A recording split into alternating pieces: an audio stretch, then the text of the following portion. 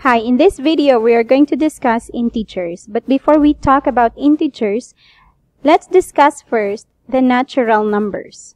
Natural numbers are also called counting numbers. So, ito yung mga numbers na ginagamit natin when we count. Example, 1, 2, 3, 4, 5, and so on. Itong 3 dots dito, we call these as ellipses. So, meaning, it goes on and on. So, we still have 6, 7, 8, and so on. Aside from the natural numbers, we also have whole numbers. Ang whole numbers, these are 0 and the counting numbers. So, yung counting numbers natin kanina, dinagdagan lang natin ng 0. And we call that whole numbers.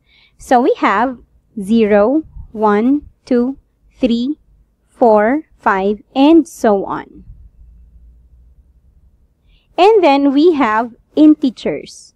Yung integers naman, these are negative numbers and the whole numbers. So we have negative 3, negative 2, negative 1, 0, 1, 2, 3, and so on. Ito dito, it also goes on and on to the left side. So we still have negative 4, negative 5, and so on. These are what we call negative numbers. So it starts at negative 1, negative 2, negative 3, and so on. We also have what we call positive numbers. So it starts at 1, 2, 3, and so on. So we still have 4, 5, 6, and so on. Remember that 0 is neither negative nor positive.